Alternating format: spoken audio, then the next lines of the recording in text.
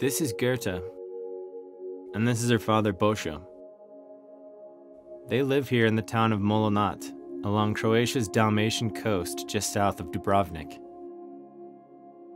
Dubrovnik is an ancient walled city, situated along the rolling green hills of olive trees and the clear blue water of the Adriatic Sea. It is straight from the scenes of Game of Thrones, both literally and figuratively. Goethe and her family run a bar in the old town of Dubrovnik, featuring wines from their family's vineyard and winery.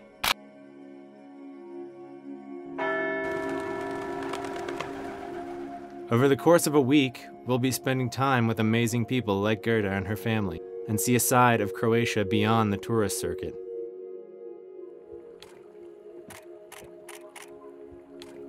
While here, we'll be shooting stills and video on the new Canon 5D Mark IV and diving into how I approach my work as an adventure travel photographer. So join me, photographer Max Lowe, as we explore Croatia's Dalmatian coast with the Canon EOS 5D Mark IV.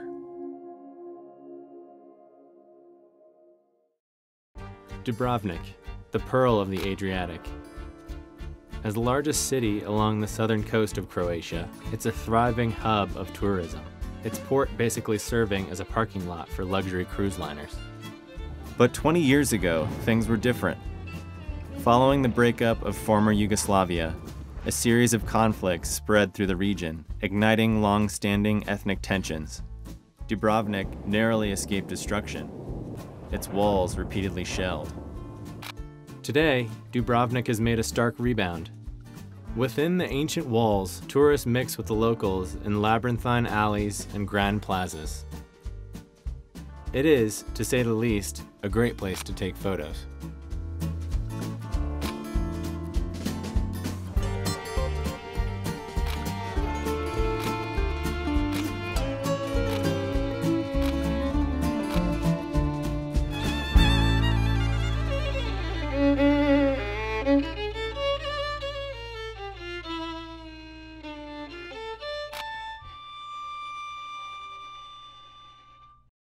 The Canon EOS 5D Mark IV is the latest iteration of Canon's iconic 5D series.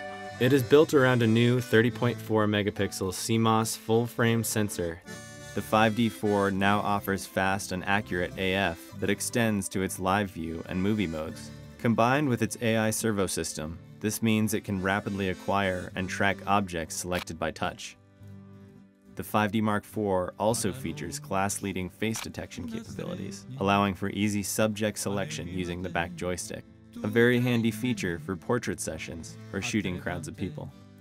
On the video end, the 5D Mark IV can shoot the standard 1080 frame rates, but also offers a super slow-mo HFR mode at 120 frames per second at 720p.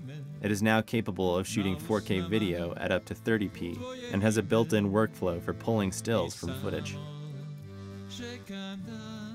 In addition to these features, the 5D Mark IV has some other updates. The new 1.62 million dot touchscreen provides for very intuitive function control and image review, including the ability to pinch zoom. Raw images can be processed in-camera and saved as JPEGs. Combined with its built-in Wi-Fi, toned RAWs can be sent directly to a mobile device for upload. The outside has the solid weather-sealed build that world-traveling journalists and adventure lifestyle photographers have come to trust, a real asset when the rain starts to pour. It also features twin slots for compact flash and SD, which is handy when a parent tries to steal one of your cards.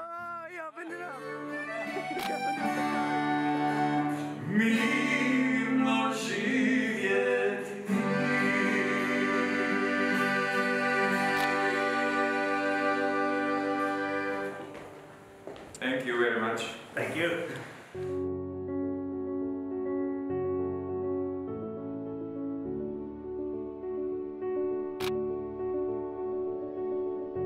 With the sun setting over the Adriatic, we spent the last part of our first day shooting the churning waves, lapping the stoic walls of Dubrovnik's old town. Sunset and sunrise are the photographer's favorite hours, not only because of the light, but also because of the transitions in people's livelihoods. People work out of sight during the day. But in the morning and evening, locals come out to enjoy the beauty alongside everyone else, giving you a chance to encounter those who call these foreign shores home.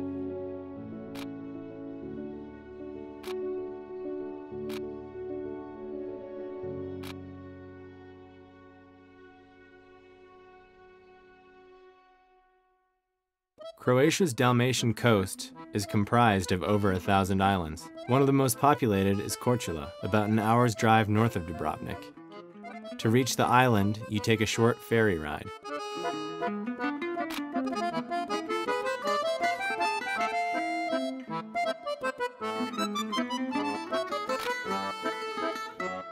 Much like Dubrovnik, it's a walled city, with the visible influence of Greek, Roman, and Hungarian civilizations. From atop the highest point in the city in a bell tower, we find a new perspective. The shadows of passerbys stretched out across the white stones of the plaza below.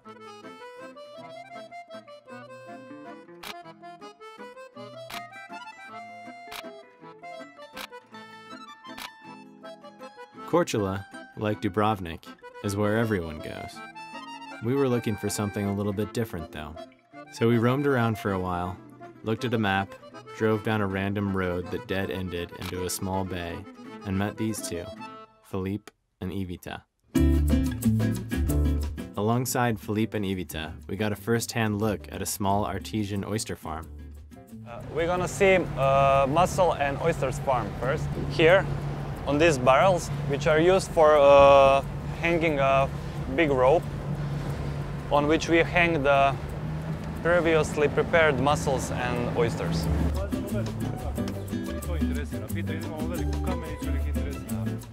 We want to show you first big oysters that we already prepared for.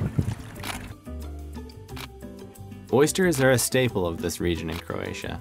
Due to the unique salinity of the ocean's water, the flavor of the meat is said to be especially delicious. Down here we sink one boat, and old one, the wooden one, and we keep champagnes inside of them so they don't float on the surface. Here below the hanging oyster beds, they kept sparkling wine from the local vineyard, where the ocean's chill kept it equally cool year-round. Ivica and I are gonna go down and get some champagne that's stored in the underwater wine cellar. It's gonna be great, maybe a little cold. Show me your mussel beds.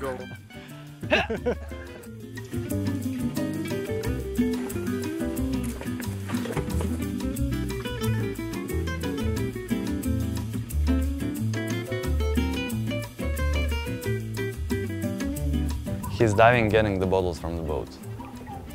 Did I repeat correctly? Sorry. It's good, it's good, man. Awesome, thanks, man.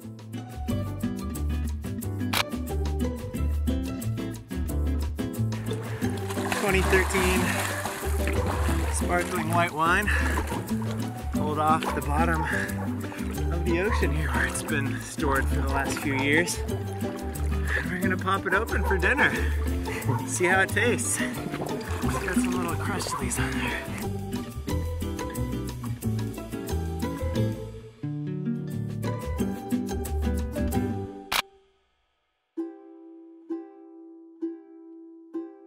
Naturally, we wanted to get a taste of the sea's bounty. So clad in his finest red mankini, Ivica pulled in a haul of oysters that were ready for shucking. Using the lowering sun, I was able to make some great backlit environmental portraits of him at work.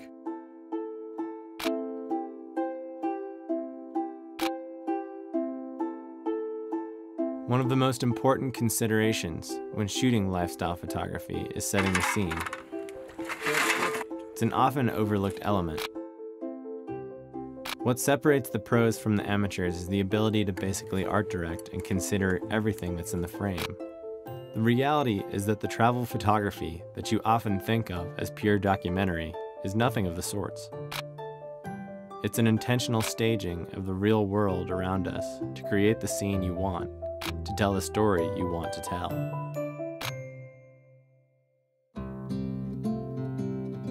With our catch in hand, it was time for dinner.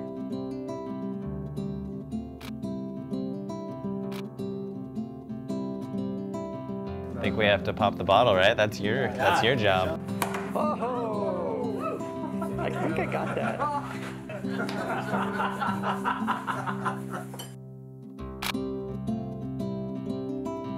How do you say cheers again in Croatian? Živeli. Here's to you guys. Thanks again.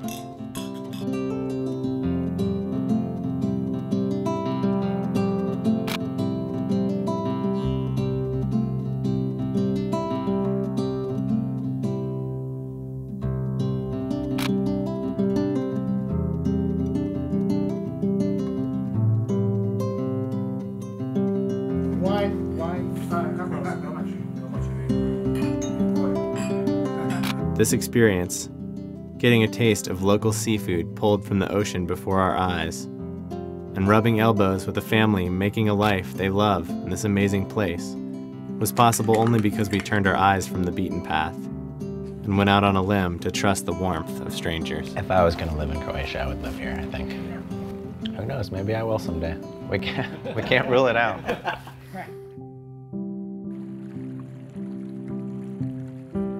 What do you like about it here so much?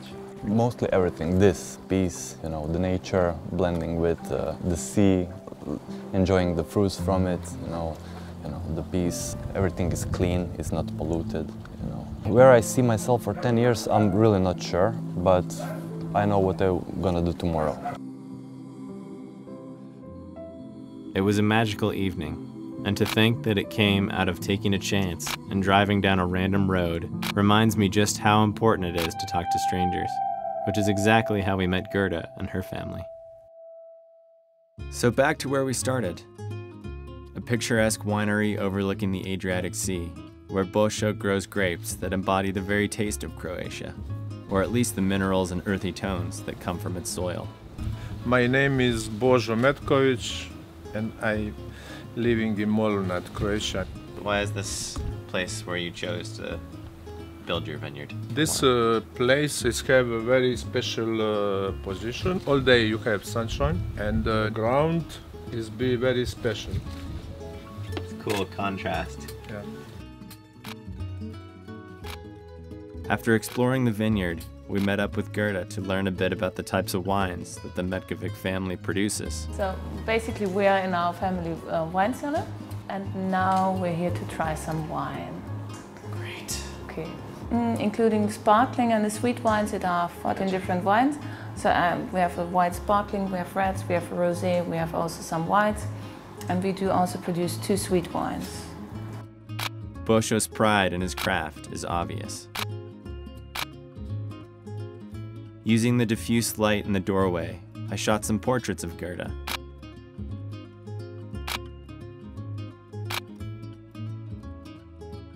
Then it was time for more food at the family's restaurant alongside the lapping ocean, where Gerda's sister, an award-winning chef, runs the show.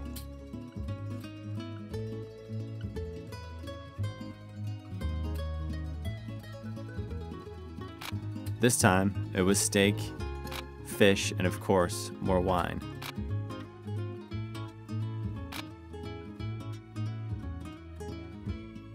Before we left, we gathered everyone for a family photo.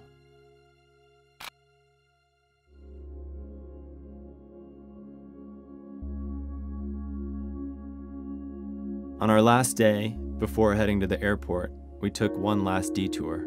We are in the former Hotel Belvedere, which was one of the biggest hotels in Dubrovnik, very popular in former Yugoslavia, but now it's abandoned and it's empty, big, interesting. The hotel stands as a remnant to a different era.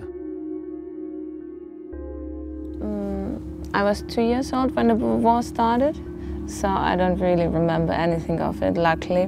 My mother and I went to Germany. My father was partly here. How was he affected by it? He didn't tell very much about it to us. He really never told any war stories because I think it affected him very much, but he didn't want us to be affected the way he was. Gerda and I explored the ruins, using the dramatic light and backdrop to create some of my favorite images from the trip. These people, the generation of my father and this oyster guy, they actually built up businesses from nothing. They had to start all over again. I mean, of course you're proud then. I'm proud of what my family built and what we built together. Otherwise it wouldn't be possible. It's a bit kitschy, but I like it. Throughout our journey in this small corner of Croatia, through the eyes of those who live each day amidst this beautiful landscape, we got a glimpse of the magic that shimmers beyond the path most traveled. And through the power of photography, got the chance to explore that. For DPReview, I'm Max Lowe.